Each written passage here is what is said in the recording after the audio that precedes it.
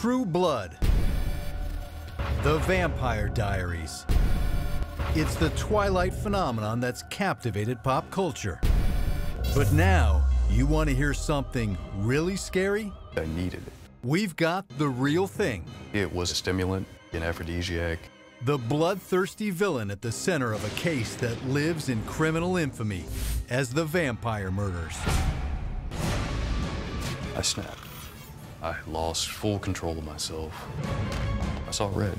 And the next thing I knew, I was basically covered in blood. And you want to hear something even scarier? This self-proclaimed vampire could be freed from his cage anytime now and coming to a town near you, a prospect that horrifies the detective who hunted him down. Somebody that vicious and what he did, no, I would not give him a chance. Crime Watch Daily's special correspondent Phil Chalmers, who literally wrote the encyclopedia on teen killers, came face to face with Rod Ferrell in a chilling prison interview with the vampire. I did consume blood. It was supposed to be the nurturing of a connection between you and whoever you were taking the blood from or sharing the blood with. It's supposed to be intimate. It's hard to fathom how an innocent child weaned on his mother's milk could grow into a murderer with such a thirst for blood. If people had understood back then, maybe it could have stopped what I became. But nobody did. Rod's mother, Sandra Gibson, was still not much more than a child herself, just 16 when she gave birth to him, and he would only see his father on very rare occasions throughout his childhood. They were married for perhaps 3 weeks. That was it. And even though he was close to Sandra, as her only child, little Rod appeared to have a love-hate relationship with her. Once writing in a school essay, "She is a monster when she is angry, but I still love her."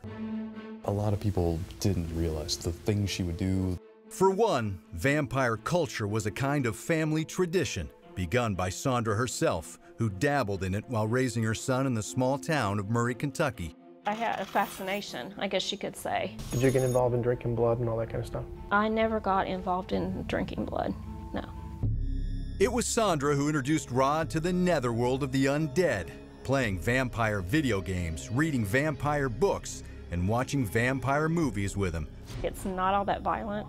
But it was apparently violent enough to have had a powerful influence on Rod, who had already developed a macabre lust for blood as a young teenager, starting with his own blood in his bedroom. My mother walks in and I'm cutting myself straight up, like basically from groin to gullet. Just cutting myself open. He was a cutter. I felt helpless. I didn't know where to go to get help. Rod had also gotten into sex and drugs. He was using all kinds. He was hallucinogenic drugs and all different things, mixing them together, as well as drinking alcohol with them. If it was a drug I could get my hands on, I used it. Same thing with sex. I was a sexual deviant with so many girls I don't even know. All of this playing out to a morbid goth soundtrack. Everything I was listening to was dark. It was hard-driven. It was based upon hate, war, death, pain. That's all my music, all of my movies that I watched. He was also in the black arts. He was teaching other kids and other people about being in the black arts and about witchcraft. My bedroom was an array of the darker side of the occult, such as the Necronomicon, the Satanic Bible. I had upside-down crosses, I had broken shards of glass laying about in the corner, I had hooks and metal cables wrapped around looking like a Hellraiser. By age 15, Rod was convinced he was actually 500 years old and one of the undead. I believed I was a vampire. In fact, he had become the leader of his own small cult of teenage followers, partaking in vampire rituals. I tried to actually embrace the lifestyle of being a vampire. And being so young, my mind latched onto it so deeply, so tenaciously, that I got lost inside of it. And Rod Ferrell, teenage vampire, was about to lead his small group of so-called disciples into the ultimate bloodletting ritual. That's when I found a crowbar.